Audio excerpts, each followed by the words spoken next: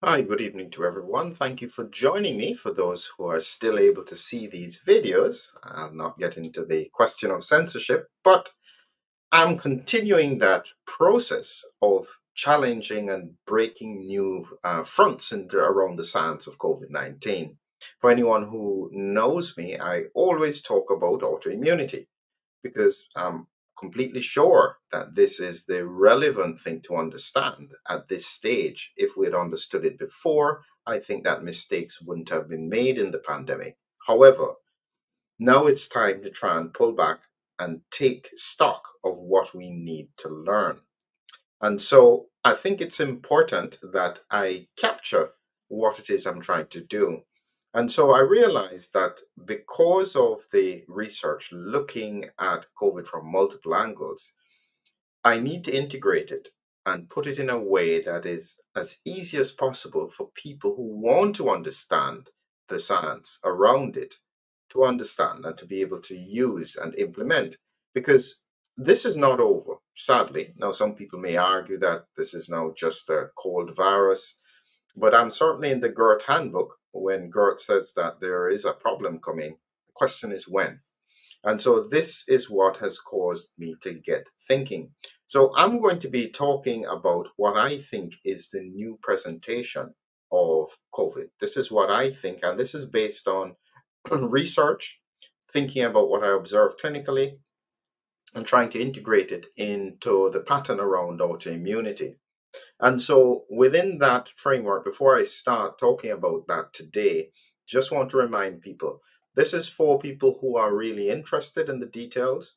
And this is looking at first section of my advanced COVID 360 because I'm trying to capture all the thoughts, looking at the viruses, the variants, origin of the virus, how it enters, that kind of thing. So if you're interested in that, please click on the link below and you can join us on this journey. That's just going to be the first of probably six or seven modules. It's going to take a while to put all of them together.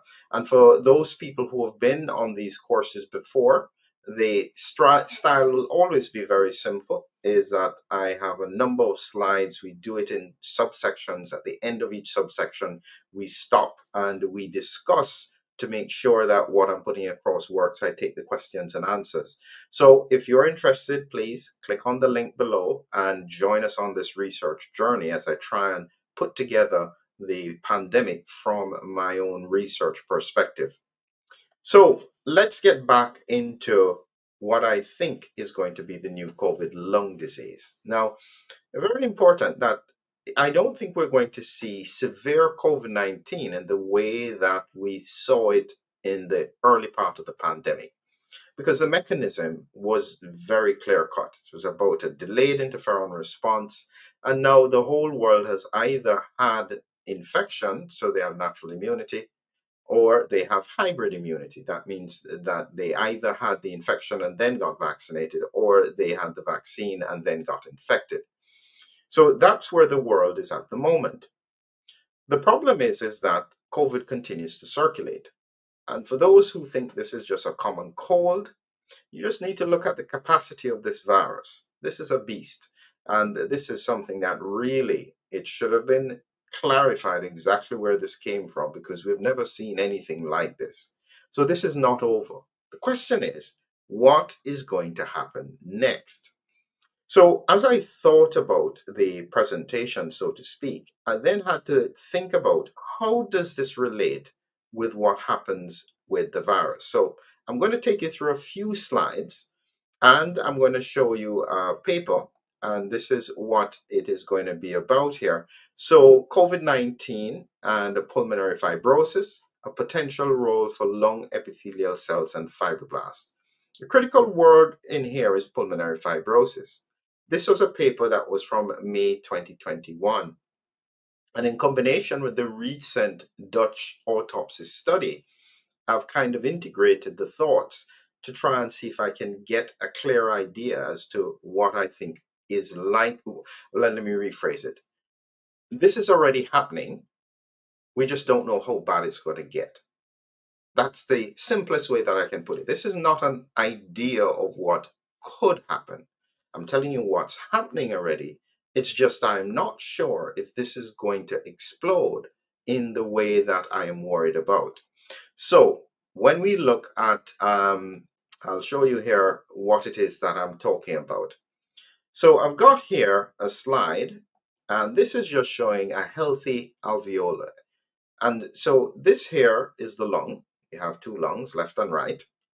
This is the trachea and the bronchi, and then you bring air in and out, and that's how you breathe. And these lungs are broken down into lobules, and then the lobules are then broken down into alveolar sacs. Okay, and there are millions of them. This is an example of one, and this is the basic unit of getting oxygen into your bloodstream. This here is a blood vessel, tiny capillary, and you can see the red blood cells here. And what happens is that there is such a thin distance here that when oxygen is in this part of the alveolus, it goes across into the bloodstream and it's picked up by the red blood cells. They then carry it around to the heart and it's pumped around the body. Very simple system. So it's deoxygenated here. It has given it up in the veins and it's coming back. It then gets oxygen around here, and then it goes on to carry oxygen to the rest of the body. Here are the pieces of the puzzle. One, the macrophage. Alveolar macrophages are always there. They're protecting the cells. Here we have along the sides, these very thin cells are what we call alveolar epithelial cells, type 1. And then these bigger looking cells are alveolar epithelial cells type 2. These are the ones that produce a product called surfactant, which keeps the alveoli open all the time so they don't close down on each other. And then in green outside here, I have fibroblasts. These are the cells that create healing. So if you had they're also in the skin, they're everywhere. Every time you have any damage, the fibroblasts produce collagen and rebuild. So they are always in the lungs as well. And then you have here the lining, the endothelial cells of the capillary. So it's a very tight unit. And as I said, there are millions of them in the lung. So that's the basis of where we had severe COVID-19. So in that region, you then had the cytokine storm, and there was damage on fluid, and you couldn't breathe. Plus, there are microthrombi in the blood vessels. That's the severe COVID-19. And this is what it kind of looked like using a similar image. And you can see here, these here represent the virus. And the virus then also impacts on the macrophages. The macrophages get activated because they're trying to fight the infection. They produce all these cytokines. Other white blood cells come in, and then you have this cytokine storm. And the cytokine storm causes swelling. It produces fibrin. This is from the fibroblasts. Fluid leaks out, so you can't exchange oxygen. And that's severe COVID-19. And this is the bit that I said, it's not going to present this way again. I think that that kind of presentation, while it can occur, is going to be relatively rare. We're not going to see ICUs full of people with sudden shortness of breath like what happened early in the pandemic. Question is, what is going to happen? And that's the bit with the fibrosis that I was talking about. And this is what it would kind of look like. And this here on the right is a normal healthy lung, and you can see these bronchioles going down and they branch down, and you have these nice little bubbles.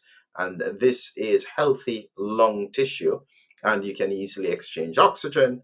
That works very well. In this case here, on this bit here, this looks healthy, but everything else here is deformed, it's fibrosed, it's irregular, and this is what is lung fibrosis.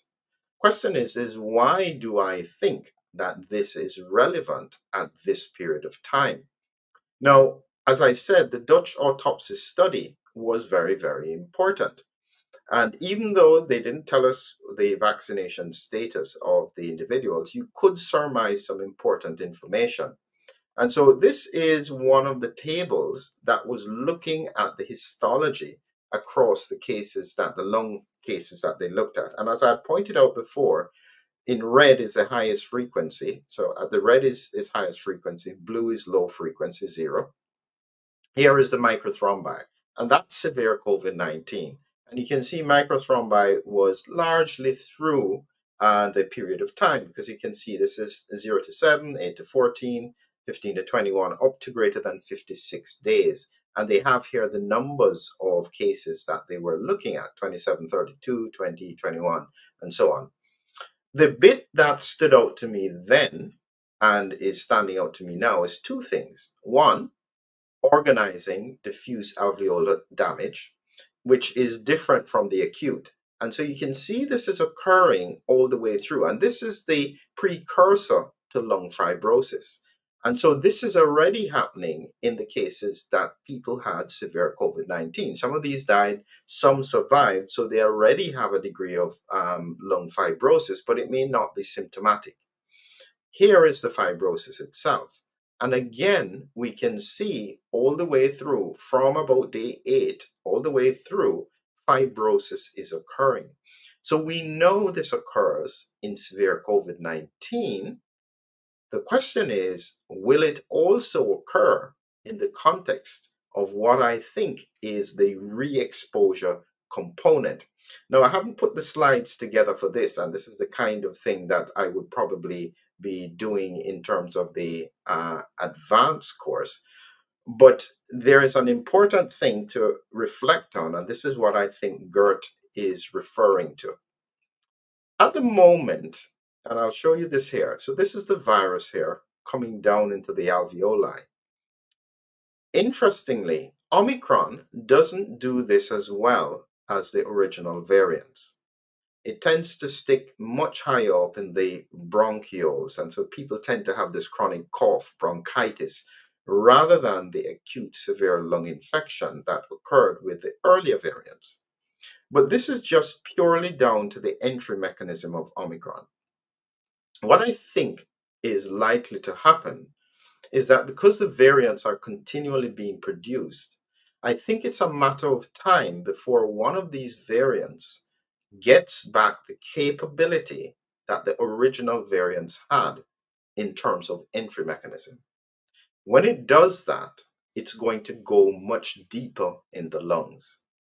That's where I anticipate that the presentation will no longer be that of severe COVID-19, but a relatively rapid progression of lung fibrosis.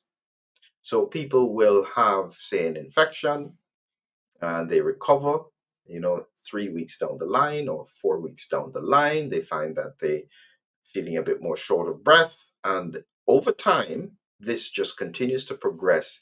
And when we finally do the scans, we see evidence of what we call interstitial lung disease or fibrosis. The problem with it is that we don't have any treatments for it. And Professor Uhal, who I've been working with for a long time, he's one of the top ACE2 pulmonary researchers. And that's what his lifetime research has been around, pulmonary fibrosis. And so we know just how complex it is and just how difficult it is to manage and treat. And so this is a really serious issue, because if it is rapid onset, as what I think, you suddenly don't have sudden deaths, but you will find people would die in therefore 2 to 6 months. And it would seem logical, because this is just somebody who has pulmonary fibrosis. It's just what could happen. But the numbers are what I am concerned about would be exceptionally high.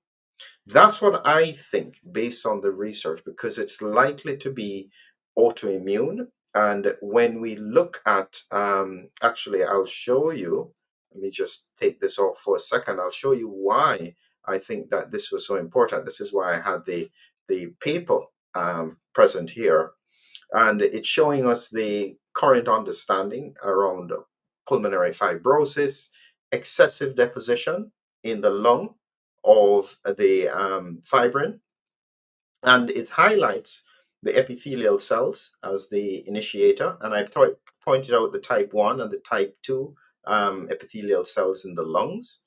And the critical one, and as we go down here, you can see here the fibroblasts that I showed as well. These are the ones that cause the fibrosis. But critically, these fibroblasts are activated by the type 2 epithelial cells. And these cells, the type 2 epithelial cells, will have ACE2 on them. And so just as a final point with regards to the image, let me just show it to you again. This here is what it would look like. The virus would then trigger these epithelial cells. They become infected, they become activated, there'll be cytokines around.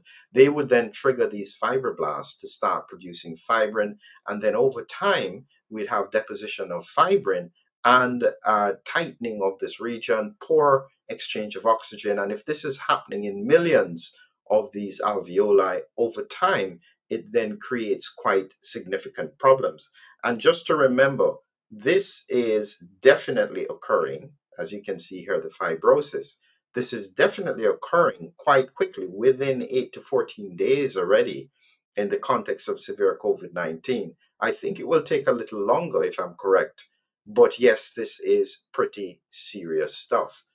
So the question is, how do we prepare for the future? One is education. And so this is part of the reason why I've made the determination, even though it takes me a lot of time to put it together, join me on this part one of this course. And we'll be going through it in a bit more detail. It'll take us about an hour in sections and questions. But the best way of finding solutions is to understand what we're up against. And I hope that this is valuable to you. And as usual, I look forward to speaking to you all in the near future. Have a great evening.